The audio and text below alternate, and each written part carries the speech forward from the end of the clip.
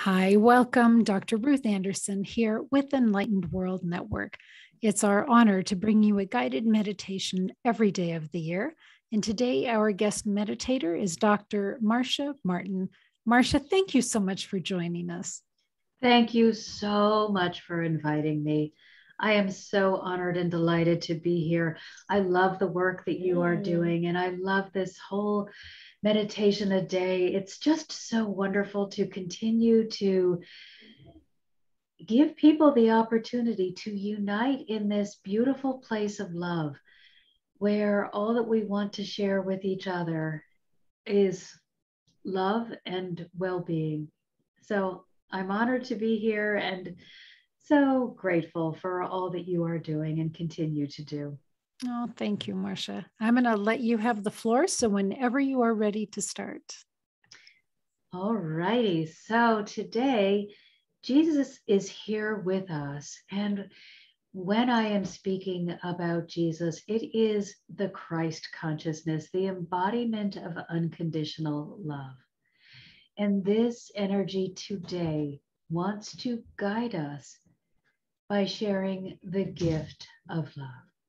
So I invite you all to close your eyes, to take a deep breath, and to place your attention on the heart center, the energetic heart center right at the center of your being. This is your place of belonging. This is your place where you connect and unify with the divine. And the Christ consciousness is your bridge. So now allow yourself to go deeper. Allow yourself to relax into the energetic heart center. Allow the energy of Jesus to guide you into the place where there is only love. Unconditional love. Love that sees you as you are and accepts you. Love that guides you, encourages you, and uplifts you. Take a deep breath and allow yourself to relax into this place.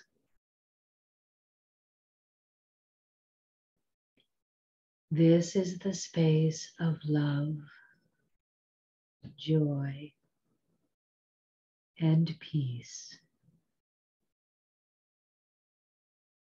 This is the space of your authenticity, the place where you fully understand all that you are, the gifts that you have brought to share.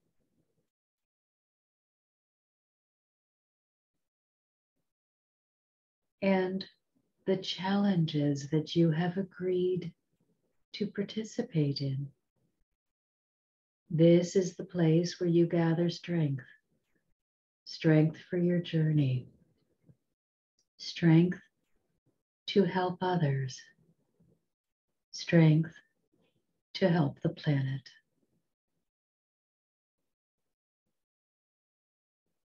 Take a deep breath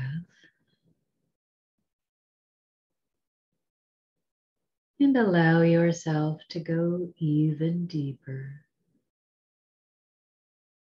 And in this sanctuary, relax.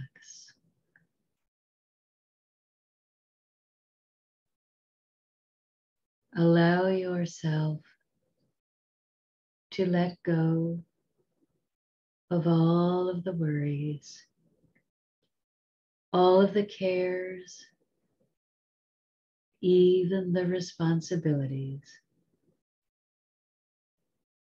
Allow Jesus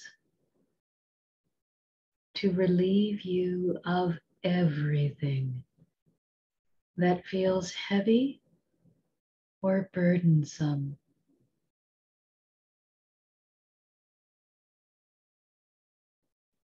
And now accept in its place the light of the Holy Spirit, the love brought forth by the Holy Spirit, shown to us in each and every day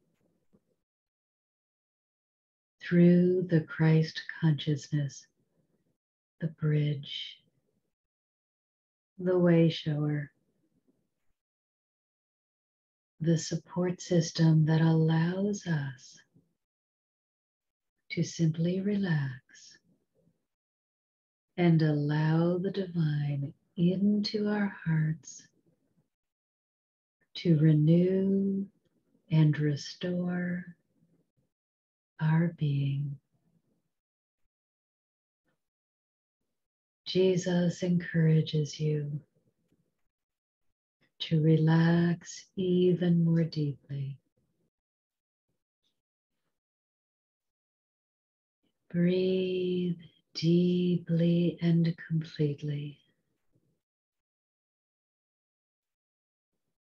Simply let go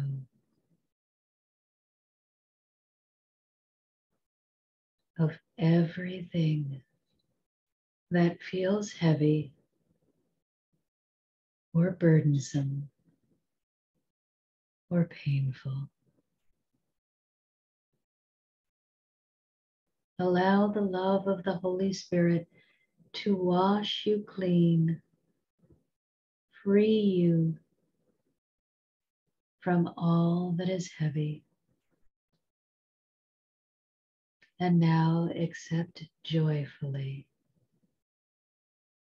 the gift of unconditional love, the gift that uplifts,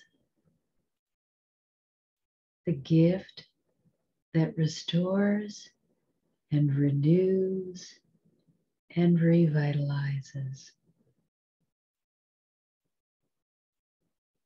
This is the gift of truth, and this gift reminds you of who you are. You are a child of the divine. You are worthy. You are a powerful creator.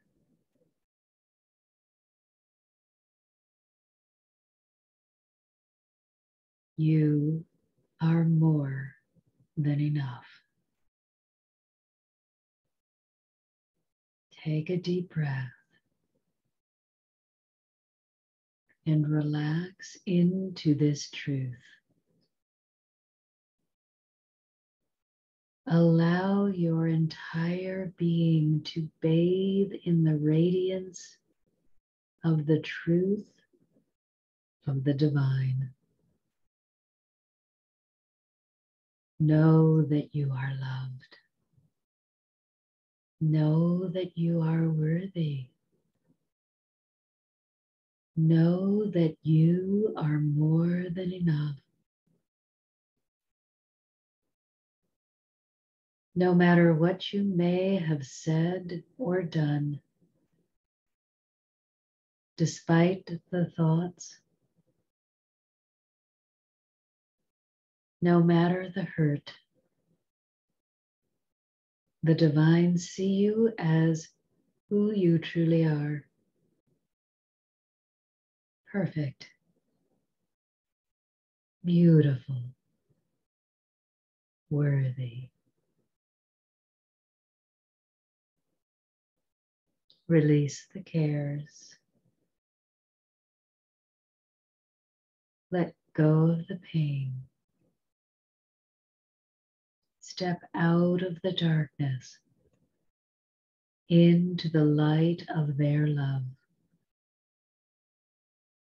Step into the peace of their being. Fill with joy. And allow your life to be easy. There is ease in the flow of the divine.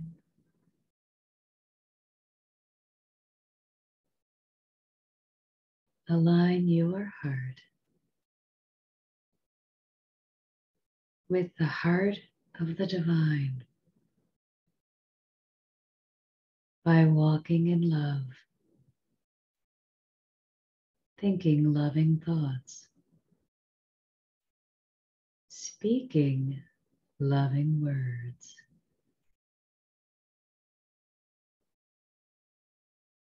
Allow now the gift of love to fill your entire being.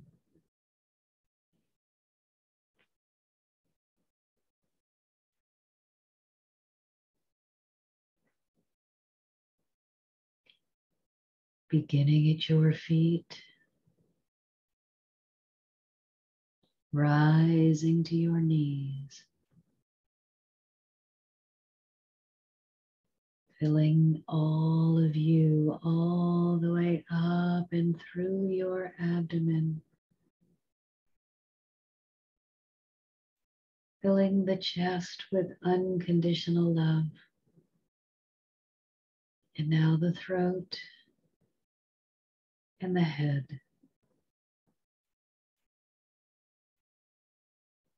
Your entire being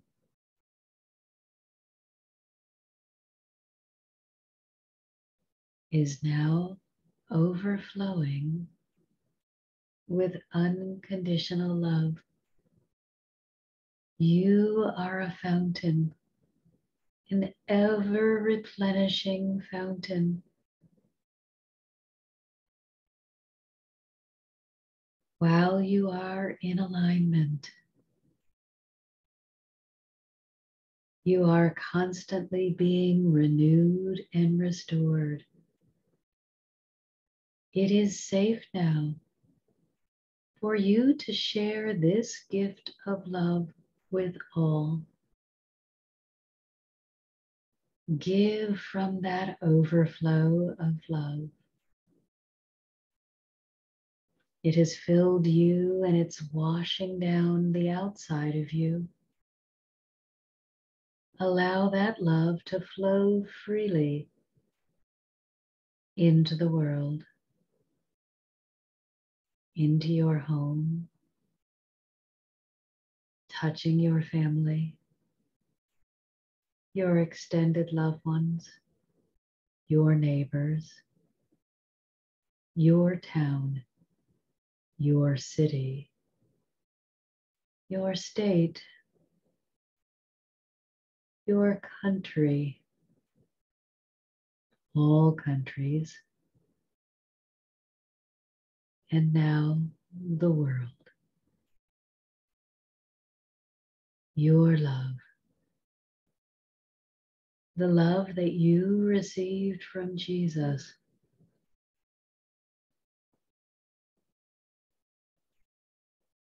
first did the work of healing you and healing your hurt and your pain. And then as you accepted more, more became available until you filled to overflowing. And now you are a blessing to yourself and all others. Allow Jesus to be with you always, to be the bridge between you and the divine so that you may continue flowing unconditional love into yourself, where it heals you, out into the world, where it heals the world.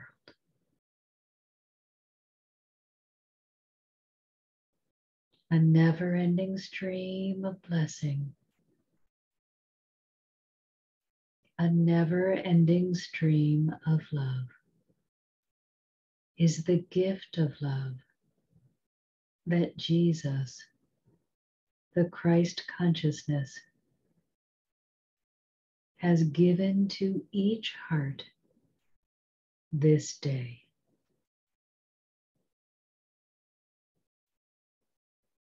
Take a deep breath. Receive even more love,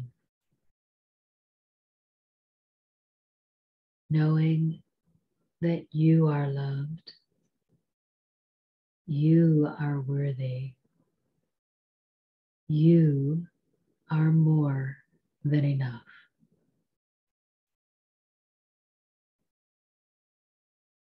Go forth now, beloved ones, and share your love with all.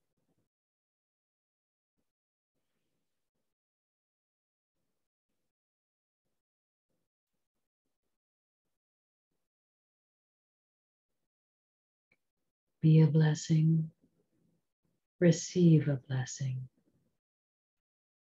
Share the love you have been gifted this day.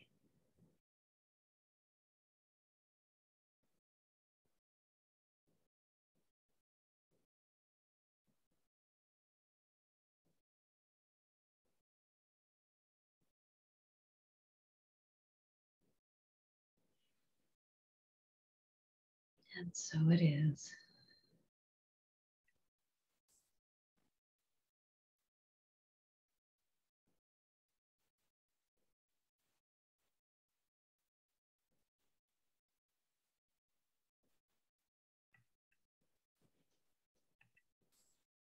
Oh, I love the energy of the Christ. Yeah. I'm speechless. Absolutely stunning. That was beautiful. Thank you. That is the work of the of that energy of the Christ that just flows so beautifully when you give it permission, and just wants to remind each and every one of us that no one can come to the table and be turned away. The only thing they are ever waiting for is your desire to receive. It is never that you have been judged and found to be unworthy. That is not a truth that exists in the heart of the divine.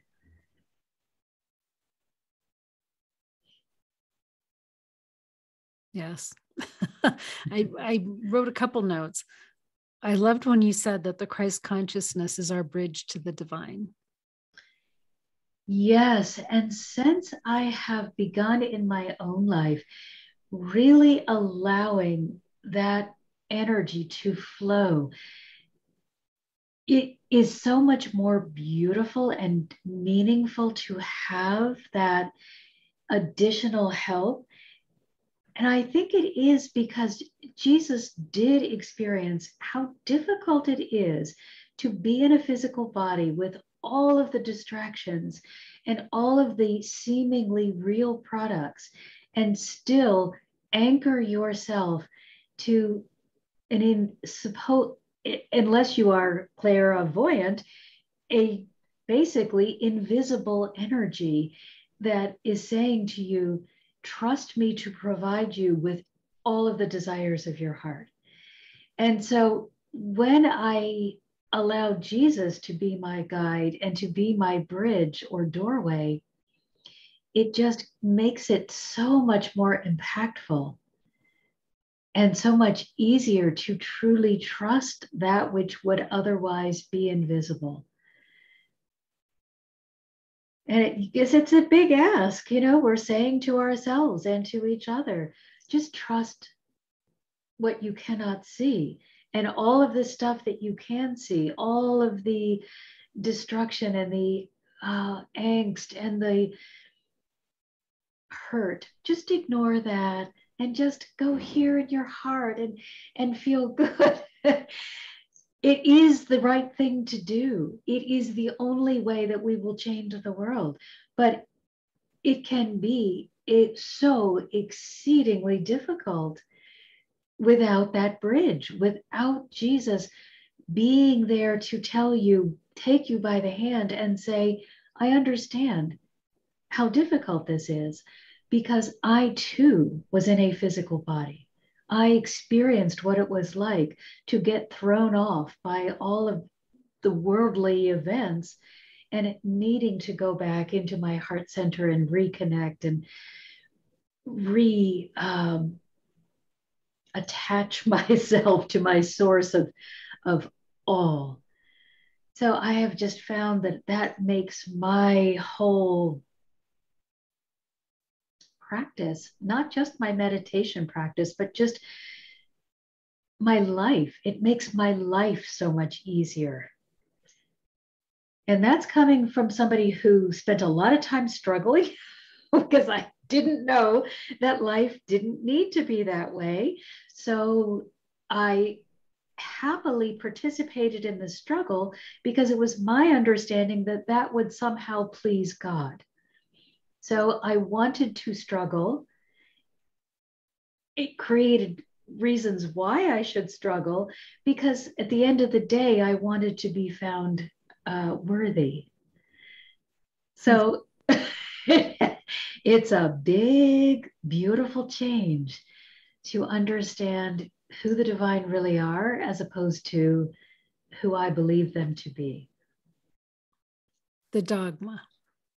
Yes, the training, the misinterpretation, the misunderstanding, the lack of maturity, all of that probably factors in. And I think the people that were teaching me may not have had a personal relationship. And that's what's necessary. If you truly have that personal relationship, it's so much easier to share truth than if you are trying to interpret it from a book or a teaching or from something else. You're going to intellectualize it. And God is not an intellectual, cannot be interpreted through the mind. It's through the heart. It wasn't until I got out of my head and into my heart that I really understood what they were offering. Until then, it was just rules and regulations. Do this, don't do that. It wasn't a relationship. It was just a failure. It was pretty big one. No. It wasn't a failure. It was a learning. It was, but I'm perfectly okay with wiping out completely in what would be considered failure, because I recognize now it just gives me an opportunity to figure out what isn't working.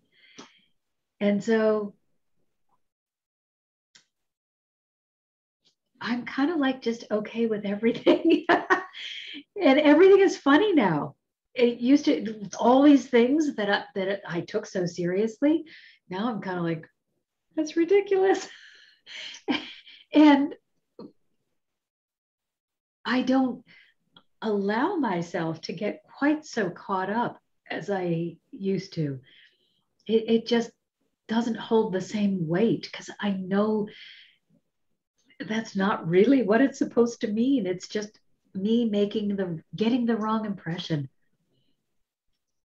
So you talk about love of the divine, and I know that you teach about the love of the divine, both on Pinterest and on YouTube. Do you want to share what you're putting out into the world at this point? Oh my gosh, it's just this glorious relationship. I can't think of a better word. It's this glorious relationship that happens when you allow yourself to truly receive, when you stop trying to dictate how it should be because that's what somebody told you, and you just relax into the flow of what is. There is so much richness that can come. You begin to see things as God sees them, as opposed to the way you thought they had to be viewed. Especially in the natural kingdom, everything just seems so much more beautiful. The intricacy, the amount of love that had to go into the planting for each leaf and each flower and each insect even. It's just sort of mind-blowing in a way because it's so far beyond anything that I could have created, but it demonstrates such love and such eye for detail. Nothing has been left out. Nothing is left to chance. There is not one being on this planet where God got tired and said, that's good enough. No, I hope they make it. Every single element has been so perfectly planned and so perfectly created that it supports itself and something else. We all need each other so badly, and yet fit into such a beautiful, harmonious whole. And so I really think my whole mission at this time is to help people really understand who the divine really are and what they want to share with you. And I remember in the early stages of my journey being so afraid to let go of what I wanted and accept what the divine wanted for me, because I did not believe that they would want to bless me. So it was, I really want to buy a home. Well, what if they want me to live in a shack and they think that it's better for me to spend all of my money giving to the poor instead of allowing myself to have a place to live that would feel good to my heart? So I held on to, I got to buy myself a house and that I want, and I can't trust them to deliver to me something that I would like. They wanted me to go out and be a slave. That is so far from the reality. And I find it humorous now because it is nothing like what they share. To them, everything is unlimited. So to them, it would be absolutely idiotic to say, you can't have what you want because somebody else wants something, because they live in that perfect state of unlimited abundance. So you want a house? Great. You want a house? Great. You can, the whole world can have a house as long as you are willing to receive it. It's the same thing with health and money, cars, whatever you want. What I have found is the things that used to have meaning for me may have decreased in value. So yes, I need a car and I need the car to get me from point A to point B. But I'm so delighted with this little used car that I'm driving right now. I just get so excited. It was a gift from them. It was one of those miracles that I needed so much that they delivered. And even though I could buy a better car now because I'm in a much more stable position, I love the miracle of this car so much that I don't want to give it up. And it just doesn't really matter to me that it's not the fanciest thing. Whereas before, when everything felt unattainable, I thought I needed to have the best of the best of the best in order to make me feel good. And now I realize I just have to feel good with whatever it is. And it can be the most expensive or the least expensive. That no longer really factors in. It just has to feel good. Interesting. Marcia, I know that you work with people individually. If somebody wants to work with you, how do they find you? I'm so excited to share because now I have a couple of different ways broadening me. As God broadens me, I broaden myself in the world. So we have individual coaching. That's the one-on-one, really deep, beautifully intimate work. But I also have group coaching. And so you're welcome to join now in the community. We will begin, the doors will close on the 11th of January, and we'll begin the next coaching group. But within the community, there is a wealth of material that the angels have shared with me. So you could spend years researching all of that and receiving and gaining benefit. And that's an option. You can do it on the self-study at your own pace. And that is $11.11 a month. So it's affordable to everyone. Obviously, the more that time that you are asking of me, the more the investment becomes. But it's all available to anyone who desires, and I welcome you all. And that's on my website, and it's mmhearthealer.com. MM for Marcia Martin. It's also, you could also go Marcia Martin, thehearthealer.com, but mmhearthealer.com. And there's truly a great deal of information on Pinterest and on YouTube. So that's true. And in addition to those, within this community are the tools and the techniques that the angels have taught me, not just information about who they are, but tools that you can use so that your journey becomes meaningful to you. Because without them, without these tools, without their constant encouragement and guidance and support, there was no getting from A to even B, let alone Z. So I encourage everyone to just get as much information and as many tools into your toolbox as possible, because then you have this beautiful smorgasbord to choose from. But if you don't have anything, you're kind of left picking up on what somebody else has decided is true, and it can be very detrimental. So I do definitely, it doesn't have to be through me, just take advantage of every tool that you can receive that will help you on your spiritual journey. I have certainly participated in so many different programs and read so many different books, and I'm so grateful for all these different viewpoints that help shape what now feels just right to me. Beautiful. And that's the goal, is to let you create a relationship with the divine that is just right for you. It's not going to look like mine. It's going to look like yours. Exactly. Marcia, thank you so very much for your meditation today and for the conversation afterwards.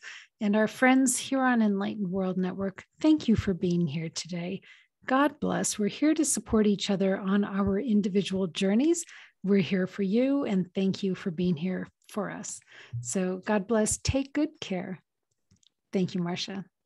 Thank you, Ruth. And thank you for all that you do. Thank you.